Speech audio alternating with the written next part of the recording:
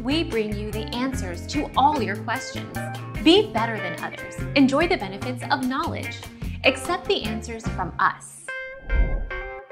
Molly Malone worked as a fishmonger but also as a working girl and died in one of the outbreaks of cholera that regularly used to sweep the city of Dublin.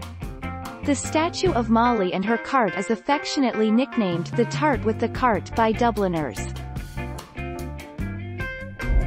Our mission is to provide accurate answers. We think without knowledge, it is impossible to live a balanced life. Be competent, be skillful.